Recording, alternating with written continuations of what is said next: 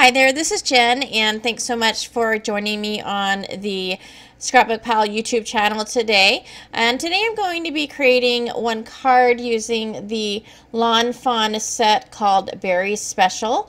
And this set has a stamp set, and then it has coordinating dies as well. And I'm going to go ahead and start out by placing the entire stamp set in my MISTI, and I'm placing the stamp set while it's still on the plastic, and I'm just taking some washi tape to tape that down to the door of the MISTI so that I can ink all of these up and stamp them all at once instead of taking each individual stamp off the sheet and stamping and placing them in my MISTI and then stamping them that way. This is really super convenient, and if I don't use all of them, which I don't use all of them on this card, then I'll have some left over for the next card that I create.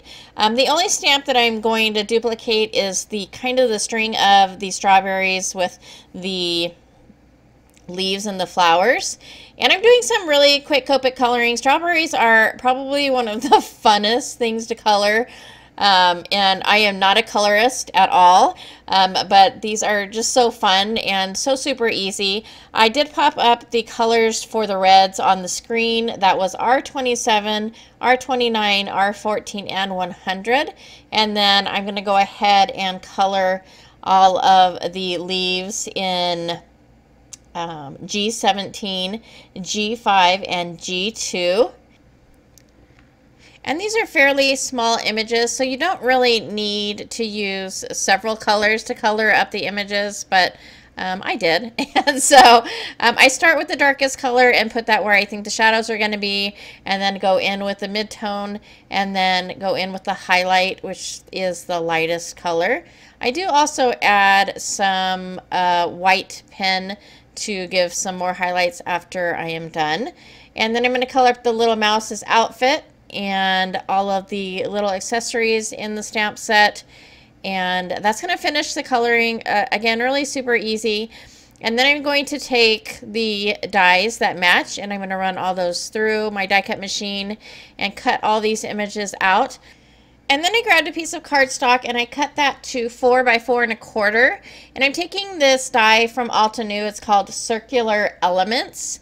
And I think the die goes really good with this stamp set because it's almost like a little picnicky, I guess. And that's what it seems like to me anyhow. So I think it matches really well with the images from the stamp set.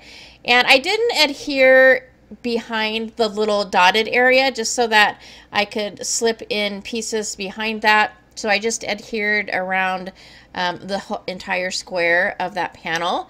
I also did mat this with a piece of Lawn Fawn.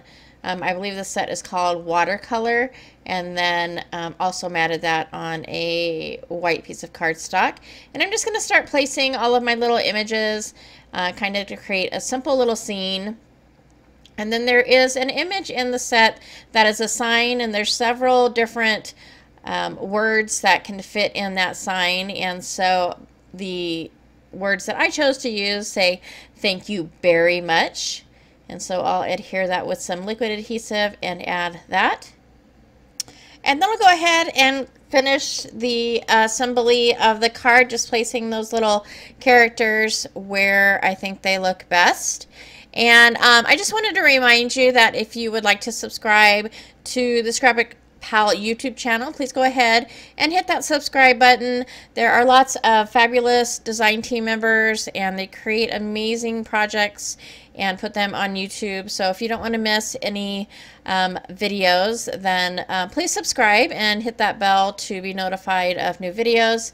As well, below will be links to all of the products I used in this video today. And that is it for me. I hope you enjoyed this video. If you did like this video or find it informative, I would love it if you would give a thumbs up. Thanks so much for stopping by today, and I hope I'll see you next time.